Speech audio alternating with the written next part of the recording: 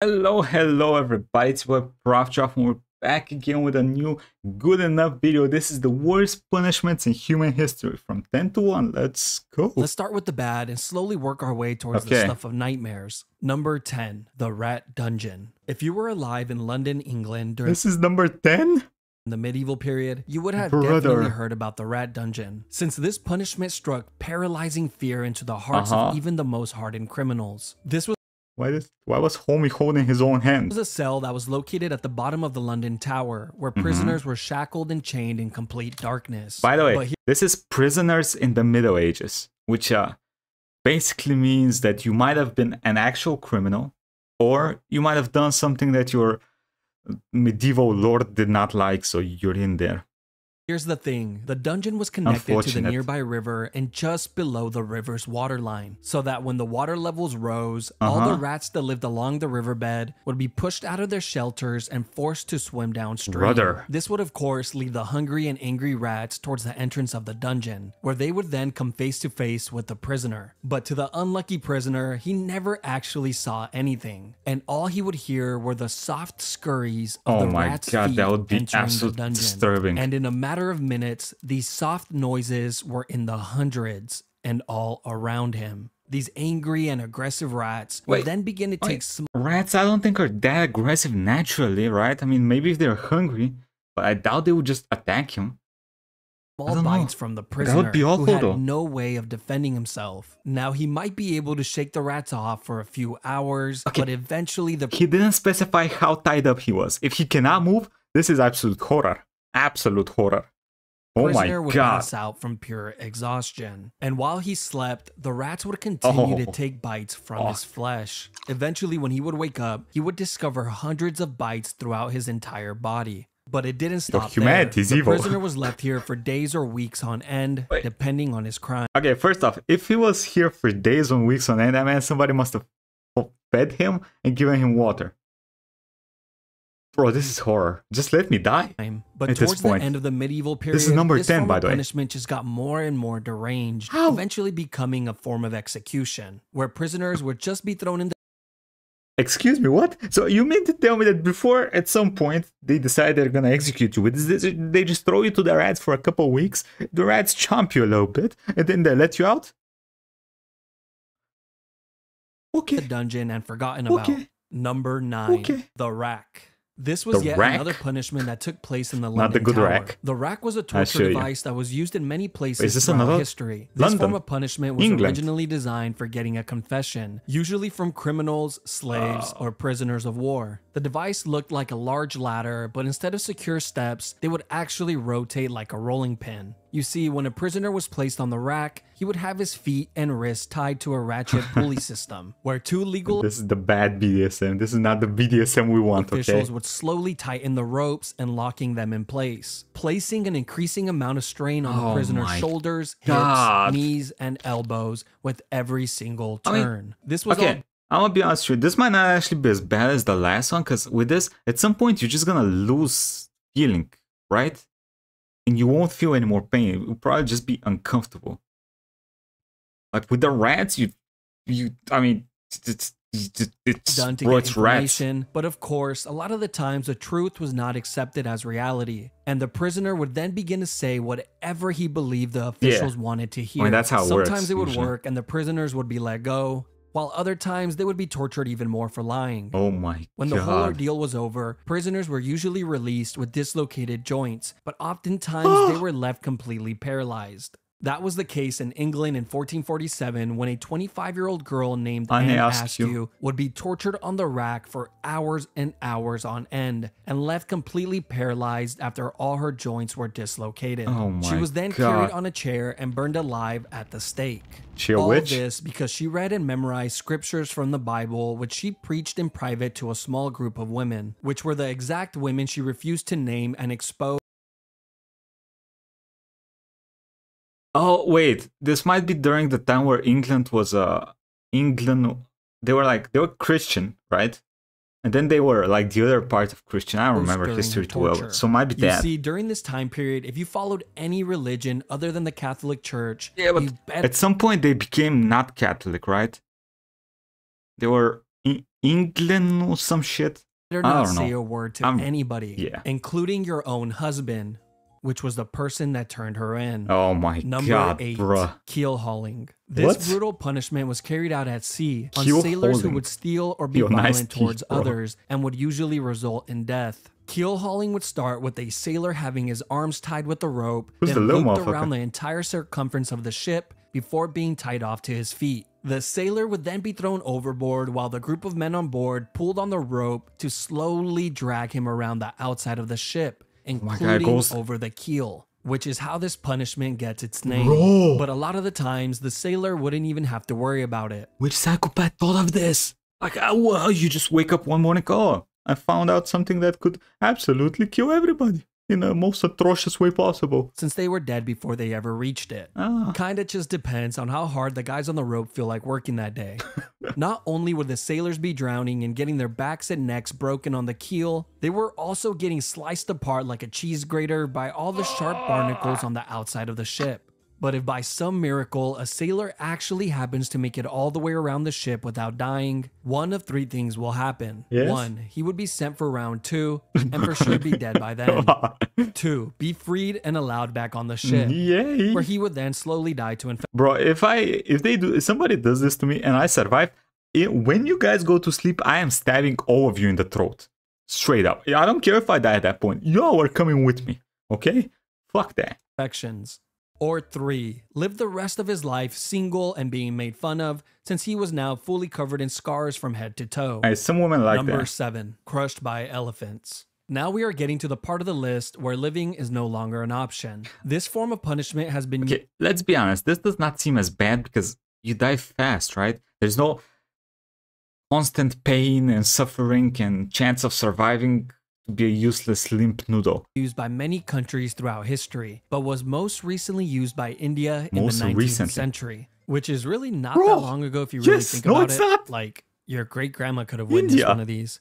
What type of crimes would you have to commit to be crushed by an elephant, you might ask? Well, apparently if you failed to pay your taxes, that was good enough. And of course, stealing or being an enemy soldier was also a great way to become a tortilla. But the most disturbing case in history was when the 4th Mughal Emperor of India ordered an enormous amount of criminals to be crushed to death in a single day, simply because he was bored and needed some entertainment. The guy who forgot to pay his taxes, crushed. The man who stole an apple from the local market, crushed. The little orphan who jaywalked across the street, crushed. The man who... How do you jaywalk? They didn't have laws back then. No roads. Murdered his neighbor and added his remains to a large pot of tomato soup, then fed that soup to his family and watched them eat it from the shadows with a creepy smirk on his face. Crushed?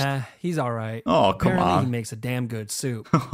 There are a few ways that this public execution goes down, but one thing always stays the same. There's always a guy on top of the elephant controlling its every move. And this was very intentional, as this was meant to showcase just how amazing the ruling class were. I mean, look at them. They can control an elephant.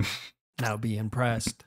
The first method of execution was the one that you better pray for if this was going to be your fate. Here, the criminals would have their arms tied behind their back and their heads placed on a pedestal, where it was then crushed like a grape by the elephant's foot. Now, the second method is much more cruel. The criminal would be placed flat on the floor with their arms tied behind their backs. No. Then the elephants No. Please tell me it's not what I'm thinking. Oh, guided to walk over the person's body, and hopefully the criminal would die on the first go. But sometimes they just end up crushing a leg or an arm, so the elephant then has to make a U-turn and try again and again Blinkers. and again.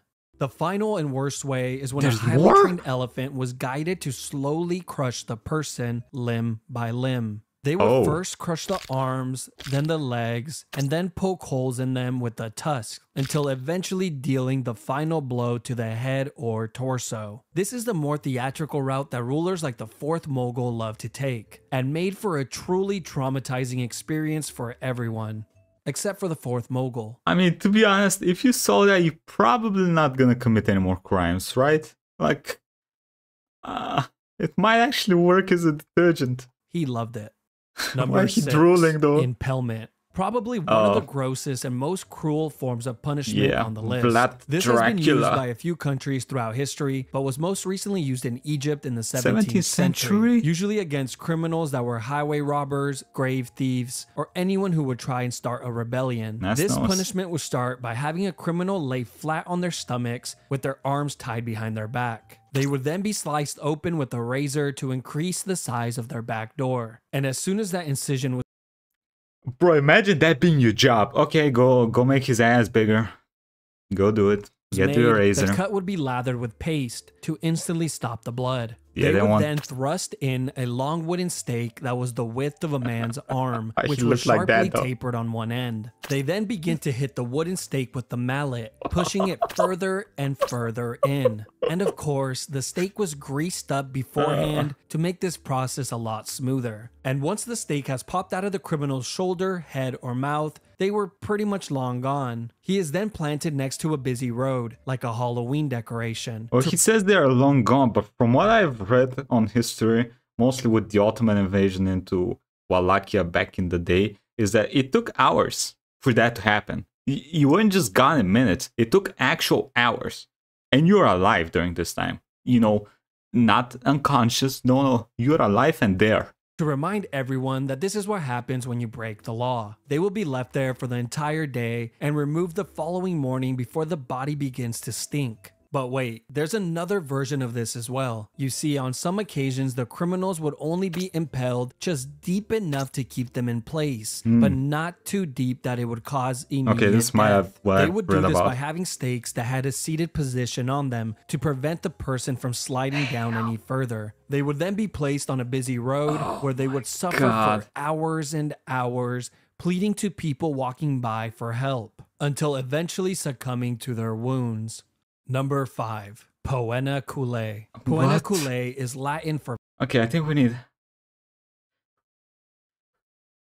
Let's go. Penalty of the sack. And that's exactly what it was, just a lot more terrifying and cruel. This was an exclusive punishment for anyone that would murder their own family members. This was first seen in the 2nd century in Rome, but would later be used by the Germans in the 18th century. I've never heard of this, by the way. This all begins with a convicted murderer being placed inside a thick leather bag. But just to make sure the man isn't lonely, they would then add a dog, a rooster, a viper, and a monkey. I don't know what these animals did to... What?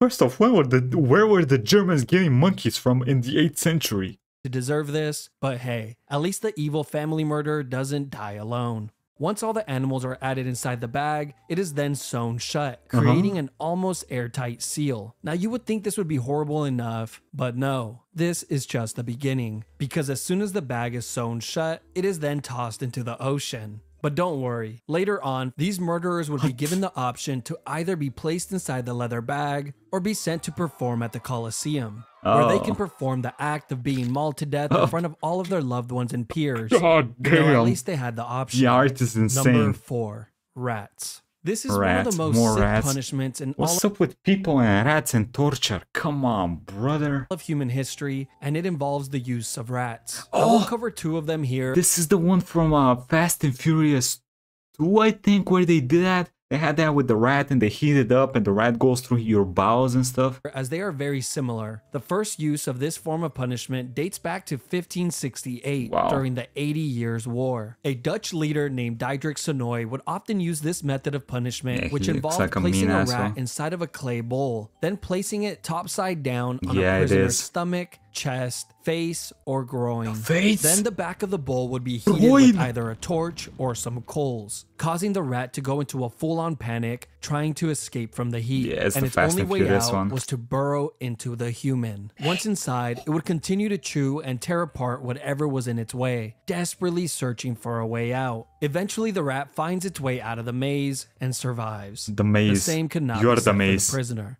But the second method was much, much worse. Why is there always a worse way? It is already bad enough. Why make it worse? And was highly secretive, since it was used under the guidance of the dictator Augusto Pinochet, where he held power from 1976 through 1983. They called it the rectoscope.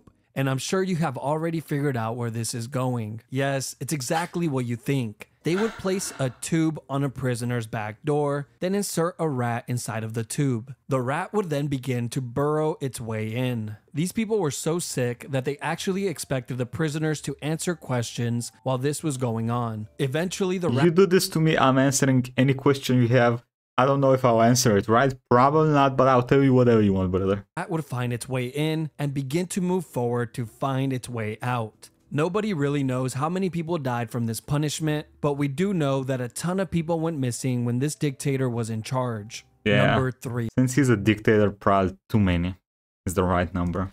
Gibbeting. The last known use was in the early 1900s in Afghanistan. This all came to light in 1921 when the National Geographic published this image in their magazine. This was also used in the United States from time to time during the 17th and 18th century. One notable example was in Boston, Massachusetts, where a few pirates were hung at the Boston Harbor, which served as a warning people did not really like pirates back in the day. To any sailors that were approaching Boston. Now let's talk about England, since they love this form of punishment so much. In England, this was used on traitors, murderers, pirates, and thieves. But after the year 1752, the Murder Act was passed, which required that all convicted murderers must be put to death by being publicly dissected or by gibbeting of some sort. And over 134 confirmed people met this fate. The most common form of gibbeting were actually cages, and they looked like this. It was an all-steel cage. Bro, how long does that take for you to die? Holy that was shaped tightly to the form of a human body, which was so tight that it would not allow the person inside to move. They were then hung 30 feet or more off the floor, usually on a public road or water hole, to ensure that the most amount of people could witness this monstrosity. But I can only assume this was more annoying than anything, since every time you get thirsty and needed to fill up your container of water, you would have to deal with the dying man begging you for a sip. Over here! But the annoyance and torture of the public didn't stop there, because after the criminals would die in the cages, the body would be left inside to rot for years and years. Hey, yo! Hygiene, motherfucker! Plus, wouldn't that smell absolutely awful? Near the water? On end, come on. With the locals complaining that the smell of death was so pungent that they couldn't even sleep at night. There's even been reports that some human remains stayed inside of these cages for over 20 years before a government official would finally remember to clean it out. Number 2, scaphism. This was a form of punishment that was used by the ancient Persian Empire. Why did I click on this video? I was curious. I was really curious. Now I'm just like disgusted and afraid and losing coping humanity. Anyone that would be convicted of murder. Why we do this? Would be placed inside of a boat on their backs and tied down. The boat had 4 holes cut out so that the person's arms and legs would be outside of the boat and in the water. They were then force-fed large quantities of honey and milk until their stomachs were visible.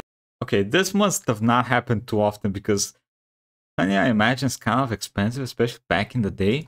Full. They would then proceed to lather their entire body with the milk and honey as well. Oh god, the animals are gonna eat him. He was then pushed out to the middle of the lake, where he was completely exposed to the heat of the sun. That's but the sun would soon become the least of his worries. You see, the reason they fed him milk and honey was not because it was a great last meal, but because this combination causes the person to get extreme diarrhea, which mixed with the sweet honey attracts. Okay, I did not think about. I thought animals would start eating him while he's covered in honey.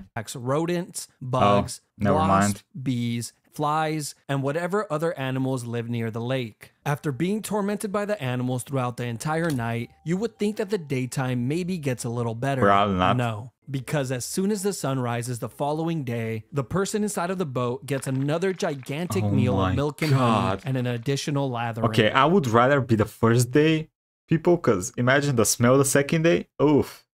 Go recover shitty Cody or whatever. I don't know. This would be done on a daily basis to prolong the punishment for as long as possible. It was also well documented that the rodents would continuously attempt to burrow inside of the person through their back door. They were probably trying to get a head start on their next meal. A writer named John Sonaris wrote in great detail about one of these incidents. Why did you do that? Say that it was one of the most horrid and cruel forms of punishment, since it was terribly long and seemed to have no end in sight. He wrote about a man who survived for an entire 17 days before he finally died from his wounds. Apparently, the man spent his last few days with his entire face completely covered with wasps. and his flesh rotting away, filled with swarms of parasites and worms, all while being covered in his own filth. Number 1. Oh, it's the Obliterate dungeon. I thought there was gonna be the brass bowl that the Greeks used, where they put a person inside a brass bowl and they heat it up so you burn, inside of it. But no, I guess something else. Oubliette simply means to 70 forget days. in French. That guy's This was a survivor, a punishment that but was he used died, in so many not really. places throughout history, including in the London Tower, which had a small. Of course, London Tower. What the hell? Bro, is that building still standing today? Shit should be brought down.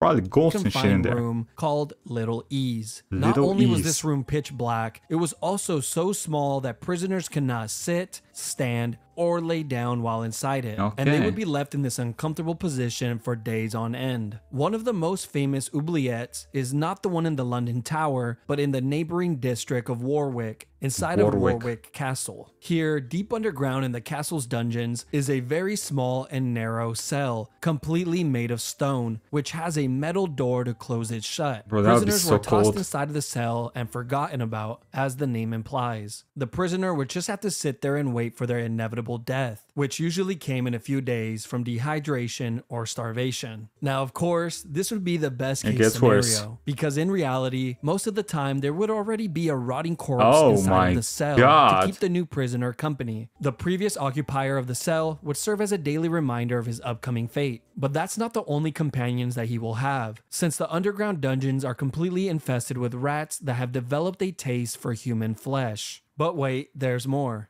These oubliettes existed in many of the castles throughout Europe, and in recent times, they have actually discovered these dungeons with dozens, if not hundreds, of human remains inside of it, as proof that they were hardly ever cleaned. Like in Leap Castle of Ireland, where in 1900, during the castle's renovation, a worker found a small opening behind a wall inside of the chapel. This hole had an 8-foot drop that led to a large oubliette, and what the worker found inside shocked him, since it was filled with so many skeletons that they needed multiple cartloads to clear it all out. But just when you think the section is over, it just keeps on giving. Why? Why does it keep on giving? This is not good. Bro, this is... You see, there's been many stories of men who have been placed inside one of these dungeons and kept alive for years and years on end, surviving off crumbs of food and minimal amounts of water, prolonging their inevitable... Yo, hope is a scary thing. Imagine living for years hoping that something better happens and it just doesn't. That's wild. Demise for as long as humanly possible. That's wild. These cells were sometimes even placed on ground level so they can hear the voices and laughter of the people outside, an experience that they will never get again in this lifetime. Okay. Well, that was the worst punishments in human history. Yes, they were. I'm gonna be honest with you, the one with the honey, that seems like the worst one so far. To be completely honest, 17 days? Yeah, hell no. Kill me in the first one, please. Okay, let me know what you guys think about this video. In the comments, like, subscribe. I'll see you next time. Okay? Bye, I guess.